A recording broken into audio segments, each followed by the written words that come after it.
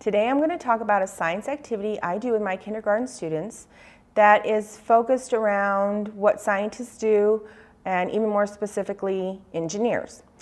So the first thing I do is I will show the students a glass and I'll say, boys and girls, what is this? And they'll tell me it's a glass. And then I'll say, what do you do with a glass? And they'll say, you'll drink out of it, or you pour stuff in it, or you put milk in it. Any kind of those responses are correct. I'll say, that's correct. This is a glass and you drink out of it. This is the structure, the physical thing that you can touch. And then it has a job. It's to hold some liquid so that you can drink out of it, or so that you can pour from it. And then I'll tell them, did you know that somebody had to create this and make this? And they're very surprised and excited by that. And I said, we call those people scientists and engineers. So an engineer designed this glass so that it can hold things and that in turn you can use it and it's easier for you to use. So then I go into saying, we're going to go ahead and talk about engineers and some of the things that they do and use some specific vocabulary that engineers use. So then I'll say, we're going to read a story and we're going to look specifically for a structure in the book that's important in the story. And just like the glass, this is a structure, there's a structure in here. This one just happens to be the Three Billy Goats Gruff. It could be any story that has some kind of structure in it. This one has a bridge in it. So what I do is I read through the story, and when I get to the part where there's a bridge, I'll stop and I'll say, boys and girls, this is a bridge. The bridge is the structure, that's what it is, and the function is to cross water or to be able to get across it, right? And so we'll read through the rest of the story. We'll talk about the definitions of structure and function.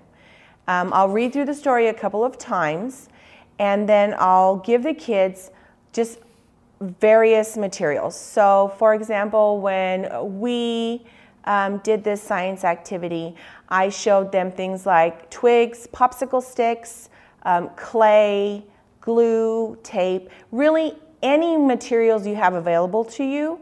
I put all these materials into a center for the kids. And then I'll say, you are going to be scientists today. You are going to engineer a bridge. That's your job. It has to have structure and function. And so what we'll do is talk about the materials and the proper way to use the materials. And then basically I let the kids create on their own. I'll leave pictures of bridges for them to refer to. I'll also leave the book there. And what I'm doing is listening to them as they're working in their centers and creating their bridges. I want to hear the language that they're using to see if they're using the science vocabulary that I've talked to them about. And also I want to listen to them do some problem solving.